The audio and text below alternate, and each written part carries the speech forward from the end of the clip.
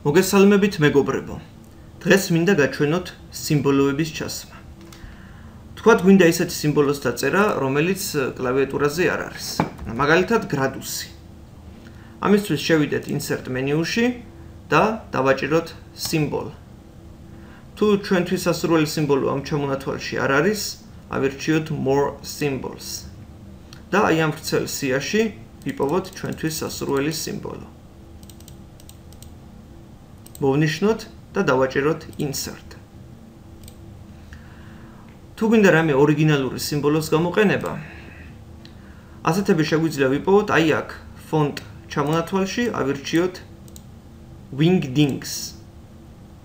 wingdings 2 ან wingdings 3. მადლობთ ყურადღებისთვის, წარმატებას გისურვებთ.